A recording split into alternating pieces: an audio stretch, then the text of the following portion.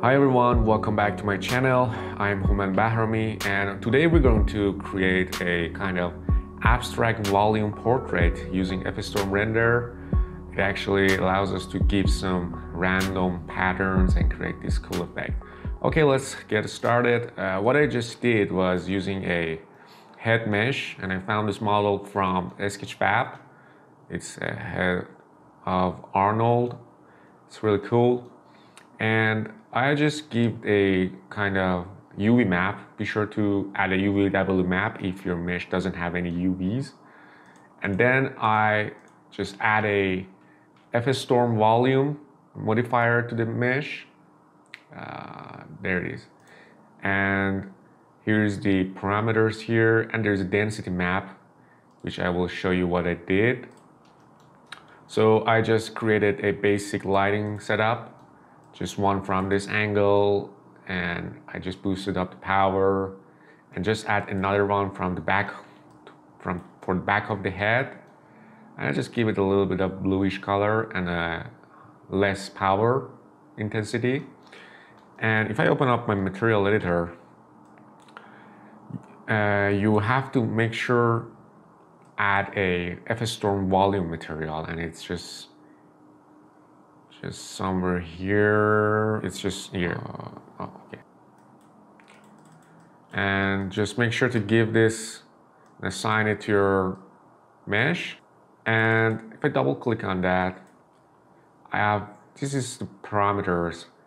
And one of the important part of this is the distance. So when you just decrease this close to 0, you will have higher dense. And when you just increase that, you will have more kind of low opacity mesh, which we don't want. So we want to have a kind of more dense mesh. So we assign this to a head, and we have this Fstorm volume modifier on it.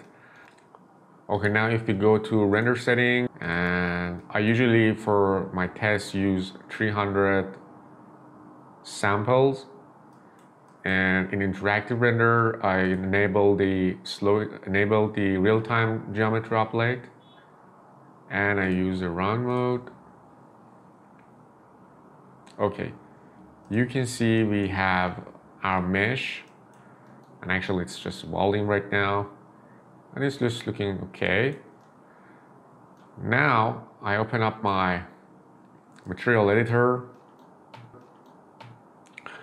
And what I do, I'm just going to use a noise map from Fstorm. Be sure to make sure its own noise map. It might not work using other renders noise map. And we just have it here. There we go. If I just assign this to my Fstorm volume density map, just drag it here, use it as an instance. We instantly get this result, which is kind of cool. Now if you just play with the settings, maybe decrease the size, maybe use turbulence, you can see the result in real time, and you can get some cool effects. So I just create some bunch of nodes here. If you want to cut through your mesh, just like this picture I rendered previously, this Fstorm distance make that happen. So what I do, I just create a kind of sphere, just like so. Tell the node to just do that effect when the inside of the mesh. Okay, so when my sphere is here, just make that happen inside of the mesh. So it just can be done using Fstorm distance. I'm just gonna right click, object properties. I just don't want to be rendered, and I want to display it as box. Hit OK. So it just doesn't render. We just want to use that to drive our noise inside of that mesh. So I'm gonna double click on that, and I'm gonna click add and select my sphere. So it just added right here. Now after that, I'm going to select my head mesh, go into modifier, and just drag my last Fstorm distance to the density map. So now if I just hit my render again, you can see we get this kind of cool effect. So let me just scale this down a bit. Now, if I just move my sphere,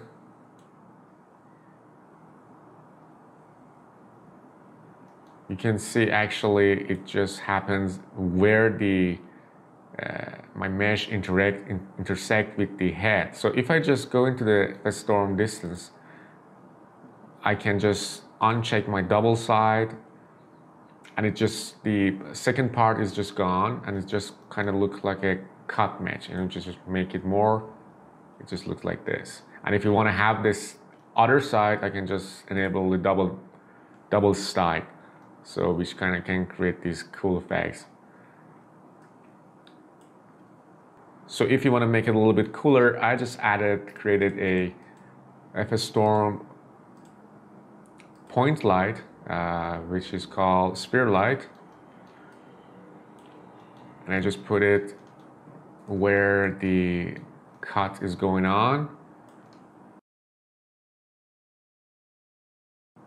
I wanted to give it a kind of reddish color. And as you can see, we have the effects going on. You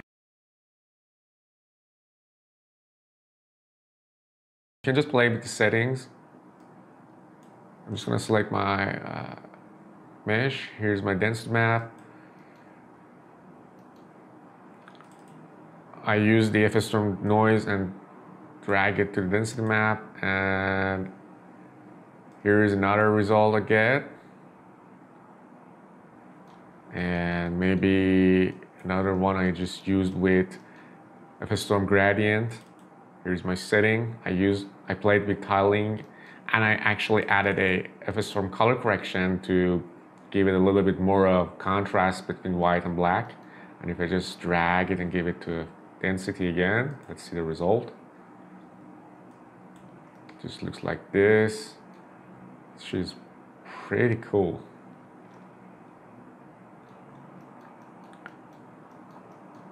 You can also, I just did something else. If I just want to show you, there are just tons of possibility to create different looks. It's just kind of like, look like a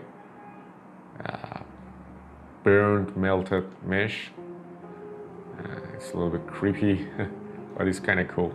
Okay, I hope you found this video helpful, and be sure to thumbs up and hit the subscribe button. It really helps me to make more videos, and thank you for watching, and I will see you again.